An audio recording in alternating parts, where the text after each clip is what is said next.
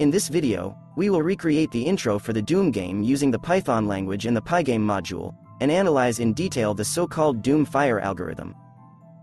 This fire was first seen on the PlayStation console in a ported version of Doom. At that time, it was such a well-optimized version of the game that the developers managed to implement this fire not only in the intro, but we can also see the use of Doom fire as a background on the 21st level of the game. And so let's take a step-by-step look at how this fire algorithm works. So, here is a simple application class for working with Pygame, with three methods: update, draw and run. Calling the run method on an instance of this class creates a black window of the specified resolution, and information about the number of frames per second is displayed in the window caption to evaluate performance. Let's create a separate Doom Fire class. In the class constructor we will get access to the application instance, and similarly we will need two methods, update and draw. Leave them empty for now. Then we will create an instance of the Doom Fire class in the application constructor, and we will need to call its methods of the same name from the update and draw methods. Now let's check that the application starts without errors, and we can say that the initial setup of our project is ready. Let's look at an image of a flame, and as it spreads and cools, four primary colors can be distinguished: white, yellow, orange, and red. And using these colors from black to white, we can form a palette of fire, by interpolating between these colors with a certain number of steps. So let's determine the number of steps between colors and form the list of colors itself to form the palette. We will get the palette itself using a separate method, let it be static. In this method, in a loop, we will get each pair of colors, and according to the number of steps, we can use the linear interpolation function. Based on the value of each step, we will get a uniform distribution of shades. And to look at our palette, I propose to write a method in which we display each color of the palette as a square.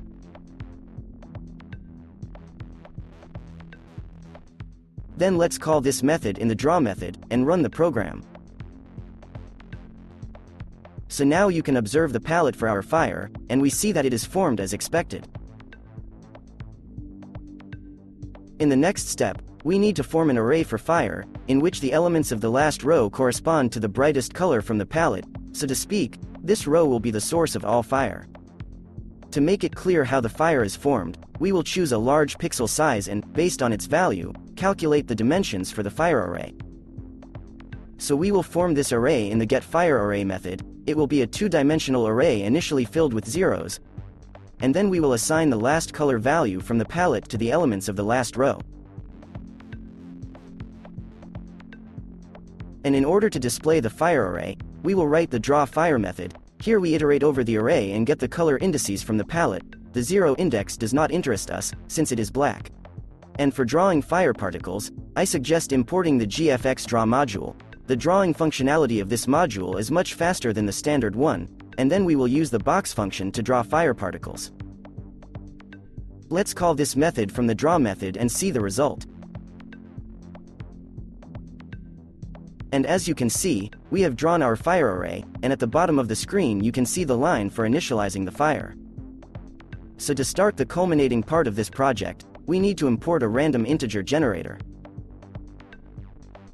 And the first thing we need to do is implement a simple way to spread fire from the bottom up.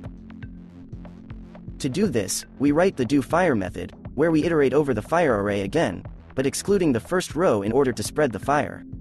If we encounter a particle with an index other than 0, then we assign the particle that is above it the next color index according to the fire palette.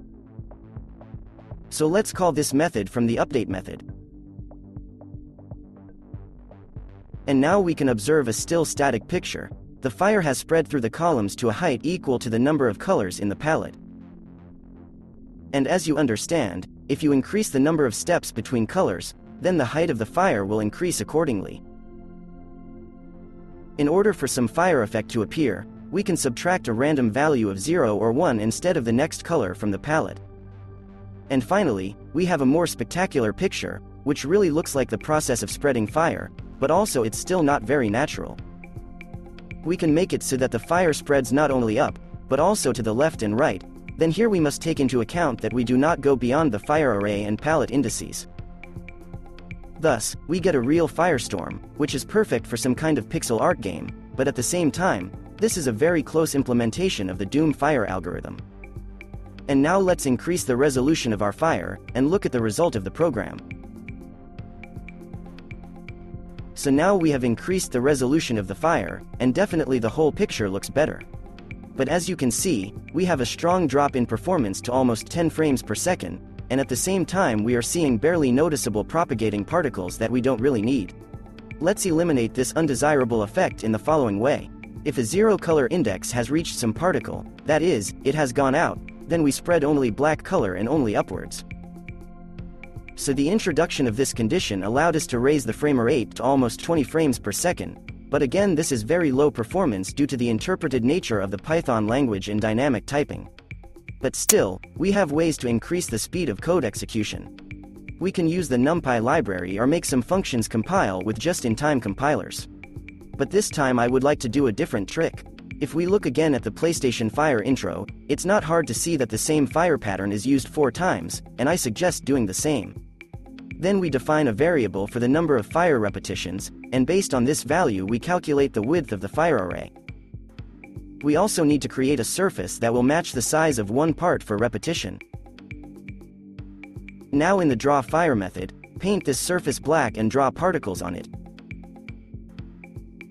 Let's write a loop, for now in one iteration, to apply fire surf to the main rendering surface and look at the result.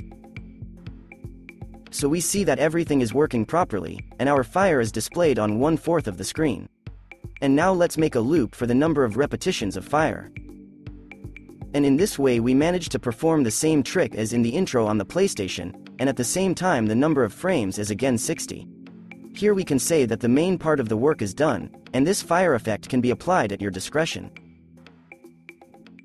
For example, I was able to easily use this fire in my Doom-style raycasting game.